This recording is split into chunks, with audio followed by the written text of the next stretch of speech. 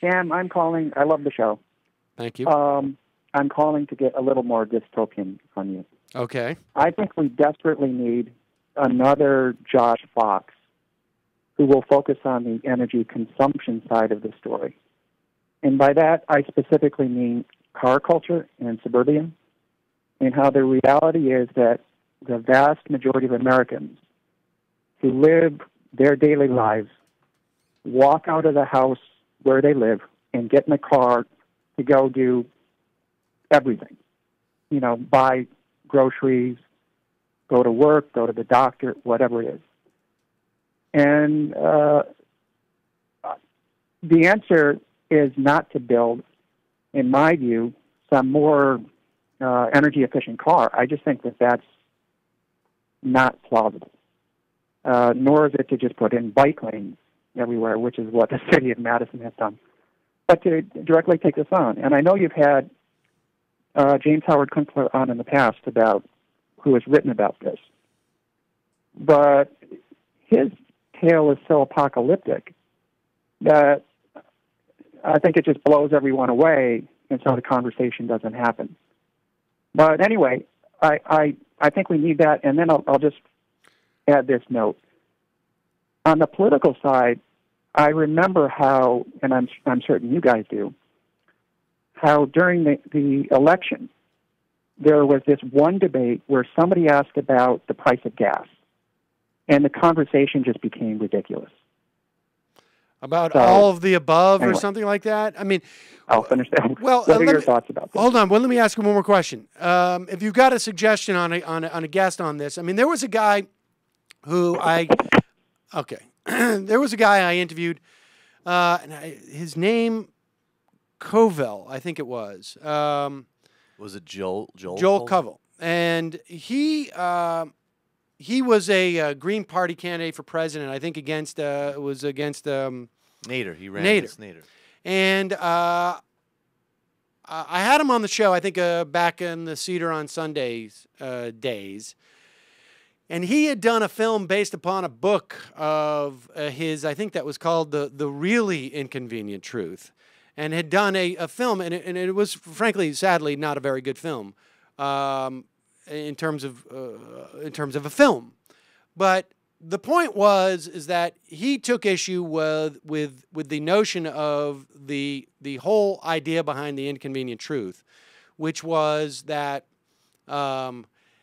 you need to switch out light bulbs and this and that, and you need to do small things in your everyday life to reduce consumption in some fashion, as opposed to a full-scale understanding of that we have to change the way that we consume, the way that we travel, the way that we function, et cetera, et cetera. And in that we need more government policy. This is not a question of individual morality. This is a question of government policy. I mean, I agree with that. But I don't agree that it's going to have to be that individuals are going to have to make the choice to do this. I mean, we're going to have a major government policy. And frankly, the reason why it's so hard to find individuals who are talking about that at this juncture, as opposed to getting apocalyptic, is because it is so hard to even there's almost no space, no oxygen for that argument. That there is a sort of a genuine, large-scale response to global climate change that is even sort of, you can even argue about at this point. And in part because those forces that want to deny global climate change because of their own profits are so successful, and the pre-existing desire for people not to say, like, I'm not going to drive places, or, I mean, I'm not going to, whatever it is that consumes energy. I mean, that is our whole sort of, that is our birthright in this country, to consume. That's what we were told to do after 9/11. That is the problem. But, if people have suggestions, by all means, email me at majorityreporters@gmail.com.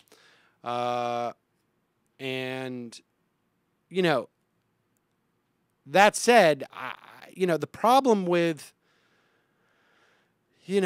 just raising CAFE standards and having hybrid cars is that and recycling and stuff like that is that we feel like we're genuinely doing something when in fact I don't know that we are. Or maybe we're mitigating things, but on a level that may be more problematic just because of the impact that it has on our psyche as opposed to the impact it has on slowing global climate change. I think it's interesting, though. I think you were kind of alluding to this, though, that the more radical suggestion about us significantly changing our lifestyles so that we live in a less all-consuming way. And then on the other hand, the kind of like, it's fine, just bring your bag to the grocery store, recycle, drive a Prius, whatever. The burden on individual behavior is so disproportionate from the real macro forces that drive this stuff. Policy, corporations, trade. On that level, those things do need to be addressed pretty fundamentally, way beyond lifestyleism. Here's the problem is that, when environmentalists talk about this, that there's always the accusation that what you really want to do is simply change the way America works. You want to get rid of capitalism. And on some level, that it is at least arguable that, well, on some level, that may be the only real legitimate response. Now, with that said, I've heard Josh Fox argue, we didn't have time to really get into it, but I argue quite eloquently that we already have the renewable sources that we need to, in many ways, diminish our reliance on hydrocarbon fuel. And urban design questions and density and walking places versus driving places. Yes. A lot of these things, again, I know Amory Lovins is another guy who says that all the time, and I don't have the wherewithal to judge all of these things, but he does say if we just through efficiency and renewables we're actually fully invested in, we could get there very quickly. Yeah, it's hard to imagine that when you look at some of the great sort of expenditures and projects that America has undertaken over the years, that we could not marshal the forces to do this. But again, Josh Fox explained, I think, one of the primary reasons why this is not happening, and that is because these hydrocarbon energy companies own our government on a multitude of levels. And that's why, that's why, the one of the most infuriating parts of talking with Josh and watching the film was the Ed Rendell thing.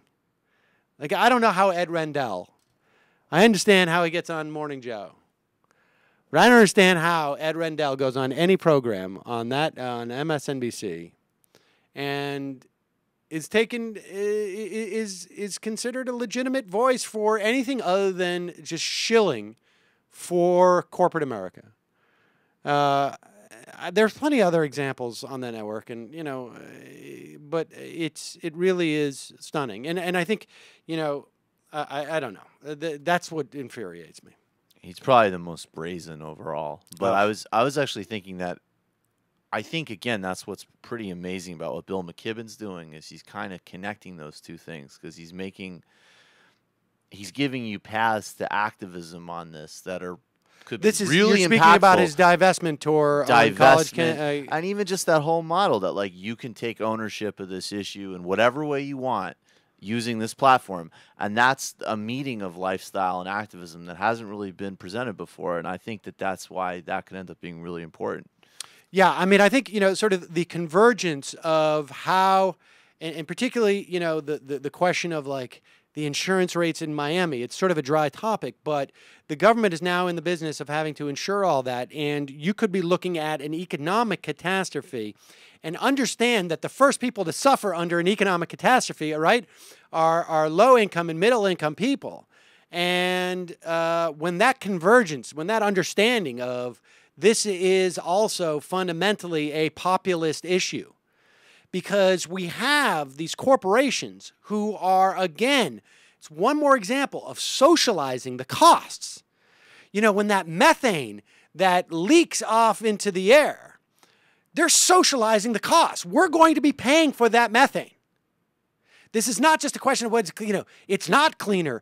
It's not just that it's not cleaner. We are paying for it in real dollar terms as well. They are socializing the cost, and they are just privatizing the profits here.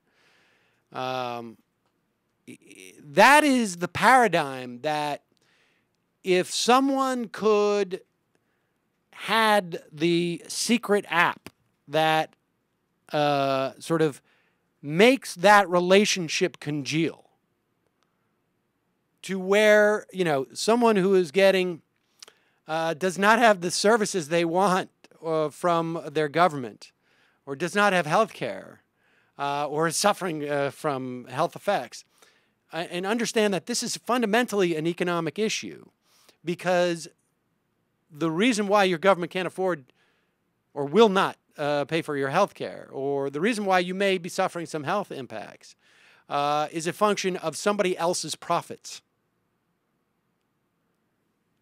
Once that connection is made, the reason why you don't have clean drinking water is because of somebody else wanting to make profits, and essentially using your lack of drinking water as that's a profit generating center for them. Not protecting your drinking water makes more profit for them. It is the same. It is again the same dynamic of the Ford Pinto. But in this instance, you don't see the fracking companies say, "Hey, you got a choice: clean drinking water or clean, clean natural gas. What do you want?" They won't make that deal, right? The libertarians will say, well, the real problem with the Pinto is not that it exploded. It's just that people didn't realize they were getting a discount for an exploding car. And the consumer should just make that choice.